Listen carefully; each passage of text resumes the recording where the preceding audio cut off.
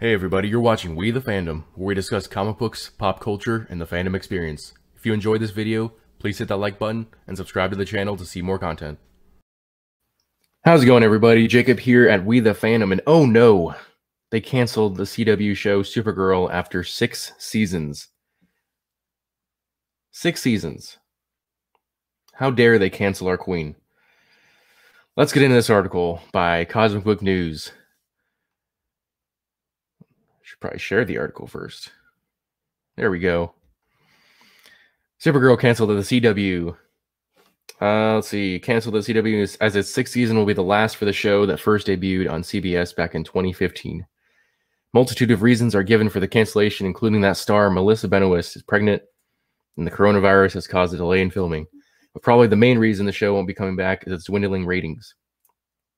What the hell, man? Aren't you guys watching the show? We've been sitting inside your houses for, what, like 5-6 months now? Probably binge watching tons of Netflix, Hulu, whatever streaming service you got. Supergirl's on Netflix. I think maybe all 5 seasons. Why aren't you watching it? Melissa Benoist confirmed the cancellation on social media. To say it has been an honor portraying this iconic character would be a massive understatement. Seeing the incredible impact the show has had on young girls around the world has always left me humbled and speechless. I mean, I know, right? I love those girl power moments, don't you? Apparently not. You're not watching the show. She's had that impact on me too. She's taught me strength I didn't know I had, to find hope in the darkest of places, and that we are stronger when we're reunited. What she stands for pushes all of us to be better. She has changed my life for the better, and I'm forever grateful. I'm so excited that we get to plan our conclusion to this amazing journey, and I cannot wait for you to see what we have in store. I promise we're going to make it one hell of a final season. Regarding the final season, which is set to premiere in 2021, it is said to start filming in Vancouver at the end of the month and will be an extended season featuring 20 episodes.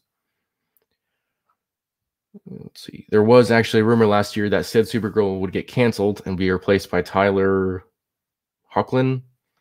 I think that's how you pronounce it. Superman series, which looks to have been the case as Superman and Lois debuted on the CW in January. When Supergirl debuted in 2015 on CBS, it had nearly 13 million viewers. But when it moved to the CW in 2016, its second season saw around 3 million viewers an episode. Jesus Christ.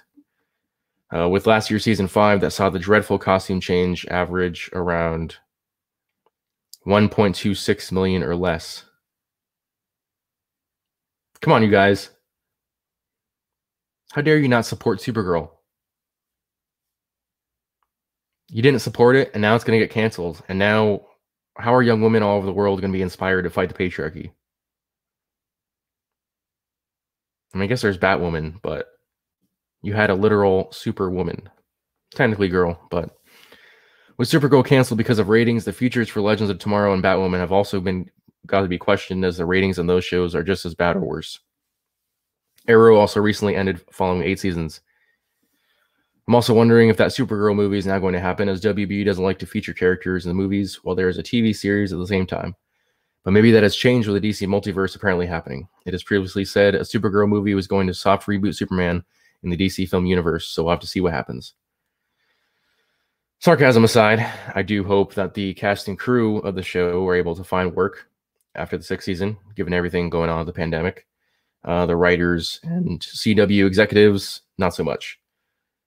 Supergirl movie actually sounds exciting because they're probably not likely to use the same actress, and they will have a much bigger budget, which means special effects will be a hell of a lot better. The writing will be a hell of a lot better. With WB, like AT&T owns WB, and they're already getting rid of their publishing arm. So DC Comics is going downhill pretty fast, and they're probably going to be very careful in the future with what movies they put out, given the success of this TV show, as well as success of movies like Harley Quinn and the Birds of Prey, which I think can only be a good thing, because if they focus more on entertainment and, you know, focusing on what pulls people into superhero stories, to include the comics and the movies, I think they'll make a lot more money. you know, man or woman, I think most comic book fans don't really care for those forced girl power moments. And there was definitely a lot of that in the Supergirl show. So what happens, happens. You know, the fans will decide in the end. And that's kind of the way it should be, because if you're not giving the fans what they want, why do they keep paying for your show or movie? But that's all I had for you guys today. If you guys are new to We the Fandom, please hit that subscribe button. If you enjoyed this video, please smash that like, and I will